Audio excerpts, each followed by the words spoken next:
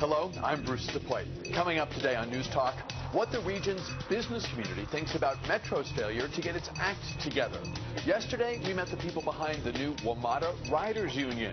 Well, what do business owners have to say about the transit agency's safety, reliability, and financial woes? Also, planning for the Pope.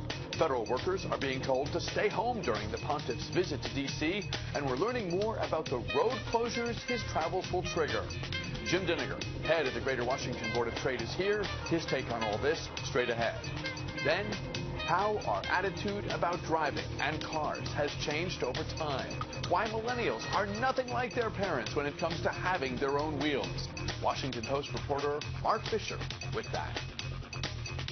From News Channel 8, this is News Talk with Bruce DePoit.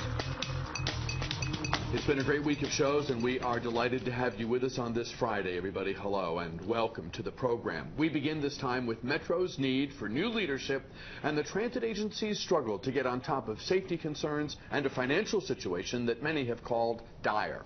Yesterday, we met the people behind the new Metro Riders Union, an organization hoping to give commuters and other users of Metro a seat at the table. Today, the business perspective. Jim Dinniger, head of the Greater Washington Board of Trade, back with us. Always good to have you here. Thanks, Bruce. Thanks very much for your time. You're tied into Metro in the sense that the business community and all of us are connected to Metro. We're all dependent on Metro. As you watch them struggle, it's been a year now since Richard Sarles gave notice. He gave notice in September of 2014, actually left in January, and the agency's had interim leadership ever since.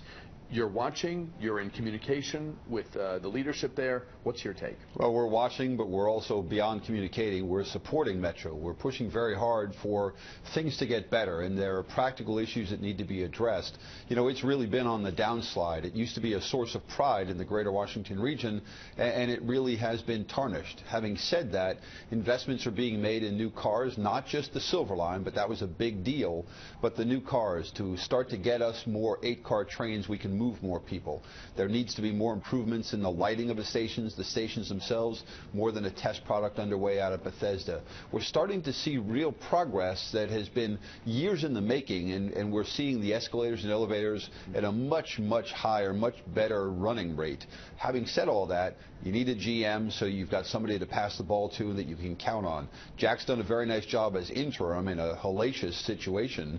The board has been fractured. They're getting together. They've had their retreat. They've gotten to know each other. They understand each other's workings, abilities together.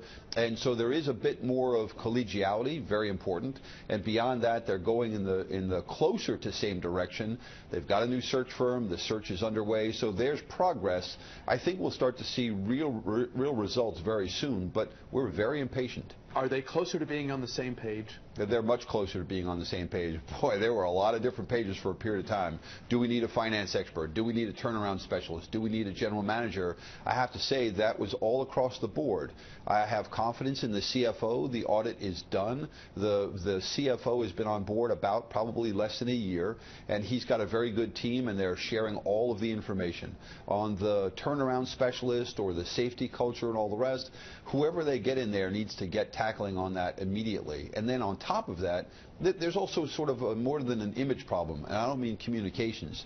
The stations smell, the stations are dirty, the stations don't look good. Let's get a buff and scrub program going to put a better look on things so it's more inviting for people to use. We've had people on the show describe the agency's transit challenges, and they're sobering. Can you put them in layperson's terms? People don't want to take Metro. They don't feel like they're safe. They don't feel like they're reliable. These are the basic elements of a transportation system. You have to return that safety culture. You've got to get it so people feel comfortable and confident that they will get from where they are to where they're going in a reasonable period of time. Now there are, I'll say, fits and starts, stops and starts now to make sure that we are not going over any track beds that are in problematic condition, but that's an interim situation. I think it's going to get better with improvements, and again, the new cars are going to make things better, but for goodness sakes, get the air conditioning figured out.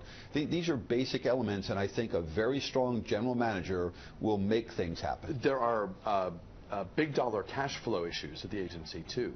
Well, the business community, Board of Trade, the Federal City Council, and a number of other business organizations have been square behind Metro's push for additional funding. But But then we lost confidence in Metro. And if we lost confidence in Metro, it's very difficult to go to Capitol Hill or to the states and to the district and the federal government and ask for more funds. So I actually would tell you that now is a terrible time to ask for more money, but it's a time when they need more money. That's the balance. Let's get this restored quickly, the right team in place, more of the improvements, and then we will very comfortably go forward to ask for more funds. Phone lines open this Friday as we talk with Jim Dinniger. He's head of the Greater Washington Board of Trade, talking mostly today about Metro, but we'll discuss some other topics as well. And we'd love to include you in the discussion today, as always. Our number posted to the bottom of the screen so that you can join in. I hope you will. 703-387-1020 is our number. If you're watching live in the 11 o'clock hour, that's when we can take calls. We hope you will join in. Again, 387-1020, area code 703. That's our number. Grab an open line now, and we'll go to the phones as your questions and comments and suggestions come in.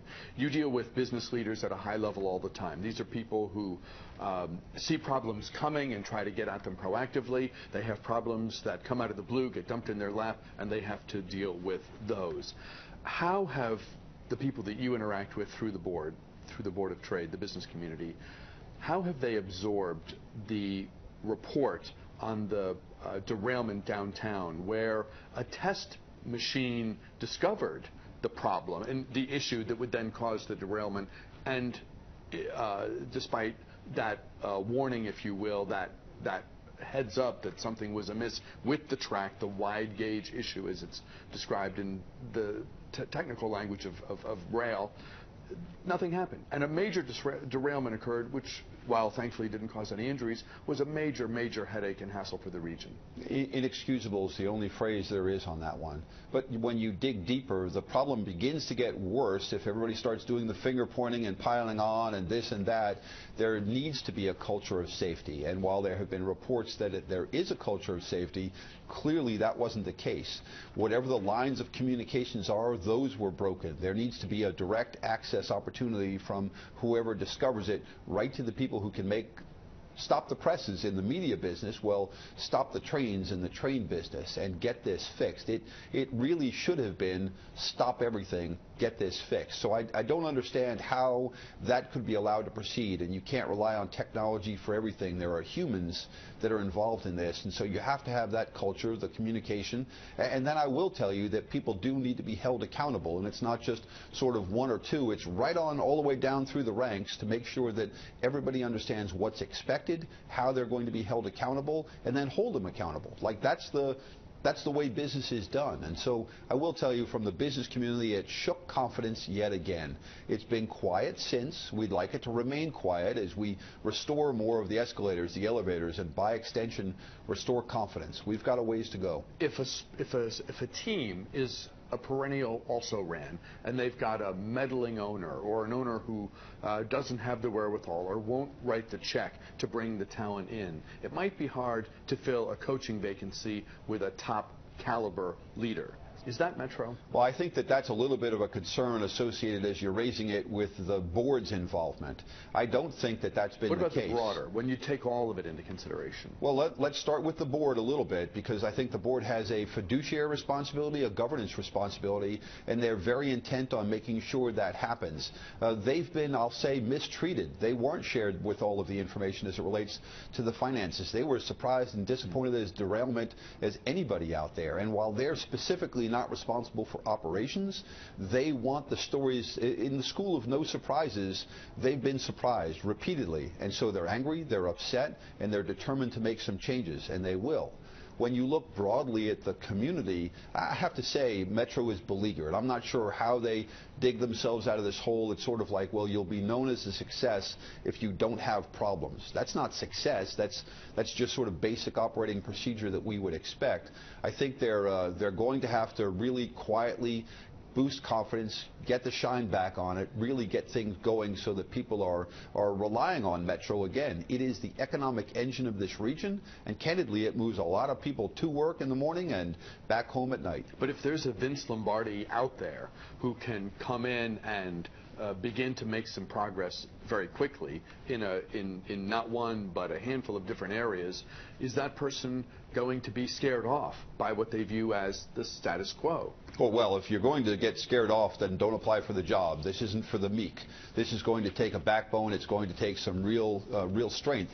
Having said that, it's not a one-person operation. Whoever the GM is that comes in needs to assemble a team, an expert on safety, confidence in the CFO, somebody very good as it relates to the operations of rail. It doesn't need to be Superman or Superwoman, but it needs to be somebody who's run complex situations in the past successfully, and I believe the very good people are out there. Talking with Jim Dinniger, head of the Greater Washington Board of Trade. We'll take a quick break here. We're back, though, with more right after this.